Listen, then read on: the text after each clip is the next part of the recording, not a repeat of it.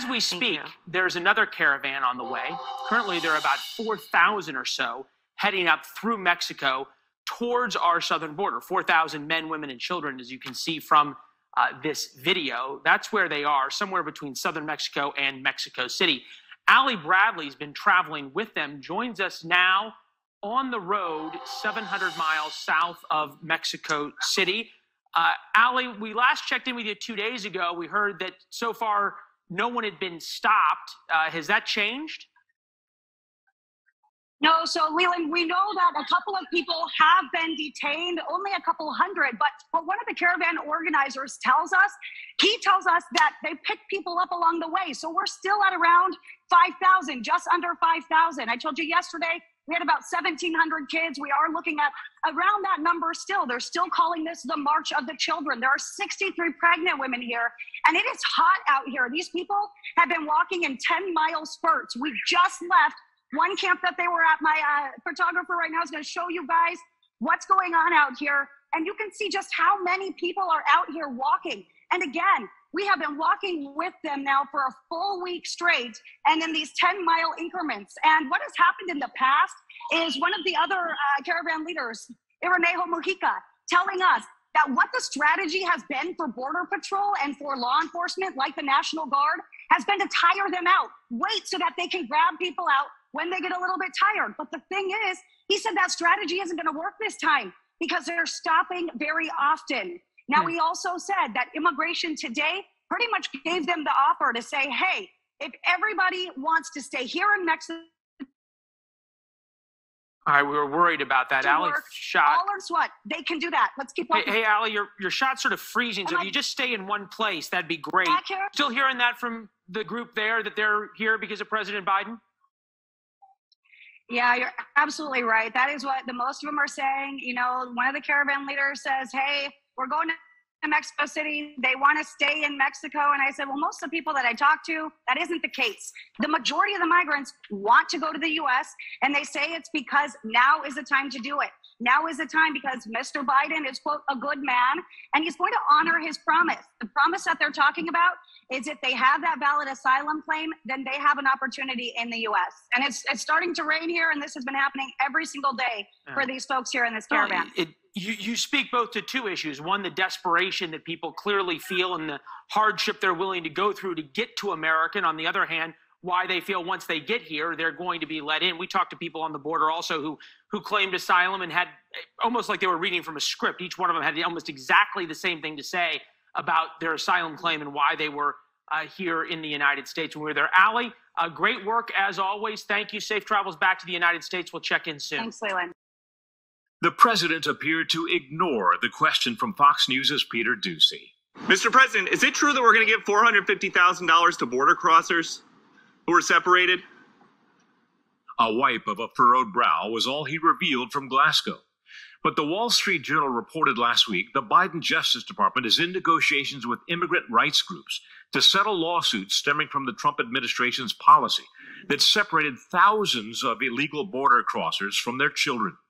Under the proposed plan, each parent would receive $450,000 for the psychological trauma caused by family separation. News of the plan drew intense Republican condemnation. Pure insanity, tweeted House Minority Leader Kevin McCarthy. Senate Minority Leader Mitch McConnell's one-word response? No. Senate candidate J.D. Vance of Ohio called it civilizational homicide and cynically quipped, "We're very sorry that we have laws and you broke them. Here's $500,000." Biden immigration critic Governor Ron DeSantis of Florida said the policy is singularly unique in an administration rife with bad policies. I've seen a lot in my day. I've seen a lot that's happened over the last 9 or 10 months that I didn't think I'd ever see. But this takes the cake. In a Friday radio interview, the former president said his administration was not the first to separate families, but he called the separations an effective deterrent. Well, one of the things we were doing is, separation, which was done before us, but separation, when people heard that, they didn't come. Because if a parent hears they're going to be separated, they didn't come. One of the reasons I was so successful at the border. Now, on top of everything, I understand they're going to give certain people $450,000. It's not even believable what they're doing. It's not even believable. The present administration takes pride in its total rejection of Trump's immigration policies. We could not see it as any more different from the policy of the prior administration, which the president feels, we all feel, was inhumane, immoral, ineffective, wasn't operationally working. And because of the dysfunction of it, we have led to a very broken system that we're dealing with today. In fact, decades of unwieldy immigration law and court decisions have contributed to the immigration chaos. As the Center for Immigration Studies reports, quote, the surge of FMUs, family units, began showing up at the southern border shortly after U.S. District Court Judge Dolly G. ruled in August of 2015 that the Flores Settlement Agreement, which required the government to release unaccompanied alien minors from within 20 days, also applies to accompanied alien minors. The Obama administration dealt with that court decision by simply ignoring mandatory detention of adults. Now, after Trump, the Biden administration has resumed that Obama policy, resulting in the massive resurgence of unlawful immigration and its resultant consequences of unsanitary encampments, child trafficking, and chaos at the border. Officials with the Trump administration acknowledged their decision to enforce court-ordered family separation was flawed, so they suspended the program in June of 2018. The question is, was it any more heartless than a present-day policy, which encourages the risky journey through Central America, a risk made more appealing by the potential promise of hard, cold cash, care of the increasingly stressed American taxpayer? Doug McKelway for the Washington Examiner. Tonight, the Border Patrol is responding to allegations of so-called shadow police units. Local human rights groups are alleging that while these critical incident teams have no federal authority, they're brought in to conduct criminal investigations, often tampering with evidence to protect border agents. News 8's Richard Allen has more on the calls for Congress to take action, as well as the response from Customs and Border Protection. Well, that's right. Well, CBP disputes it. This letter to Congress claims these shadow police units allow border agents to get away with nearly everything, including murder. Oh, my God. This 2010 confrontation between Border Patrol agents and Anastasio Hernandez Rojas, who was handcuffed as he was beaten and tased, ultimately led to his death. Federal investigators later found the killing justifiable. That's where the alarm first went off in our minds. Vicky Galbeca is director of the Southern Border Communities Coalition, which, along with the nonprofit Alliance San Diego, is calling on Congress to investigate shadow police units, which they say have been operating within Border Patrol since 1987 and acted to cover up border agents' culpability in Hernandez Rojas's death, along with a growing list of other violent incidents. Everybody assumed that they were legitimate, and they didn't bother to prove their legitimacy. And in the process wound up acting like cover-up teams. These so-called critical incident teams, according to the Southern Border Communities Coalition, tamper with evidence and cover up wrongdoing by Border Patrol agents, yet have no authority to undertake criminal investigations. San Diego attorney Gene Iredale represents Anastasio Hernandez Rojas's family. I would call them washing machines. Whatever you put in comes out clean. It's almost like asking a burglar to investigate burglaries. In response, U.S. Customs and Border Protection said, quote, the U.S. Border Patrol maintains teams with specialized evidence collection capabilities across the southwest border, calling the work of these teams vitally important, as many critical incidents involving CBP operations occur in remote locations where other agencies may be unwilling or unable to respond. I just don't buy that at all. I think that they're just trying to cover up their cover-up teams, basically.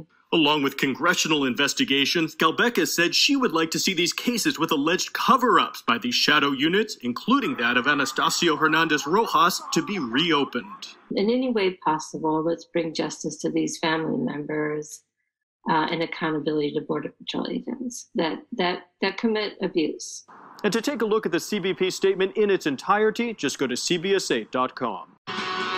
Well, We begin tonight with your 17 Crime Watch, and an undocumented man at the center of a 2019 Bakersfield immigration controversy, now apparently wanted in connection to a murder case. Tulare County Sheriff's detectives say 24-year-old Jose Omar Bello Reyes was the third man involved in the shooting death of a 58-year-old man whose body was found at a Terabella orchard. A man with the same name and date of birth was arrested by Immigration and Customs Enforcement in 2019, just 36 hours after he read a poem critical of ICE before the Kern County Board of Supervisors.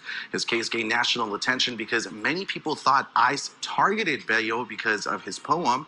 Two NFL players contributed to pay Bello's $50,000 bail.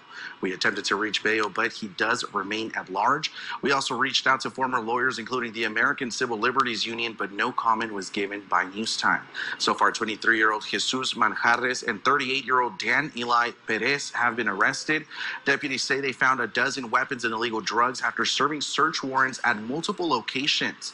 Meanwhile, Tulare County authorities are still searching for Reyes, and anyone with information on Reyes' whereabouts is asked to call the Tulare County Sheriff's Office at 559-725-4194.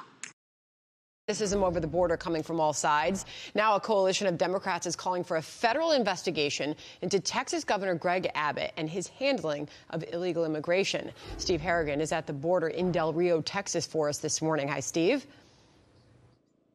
Hi, Sandra. That's right. At least 25 Democrats ready to take aim at the Texas governor, saying the state here has its own border policy, which is illegal.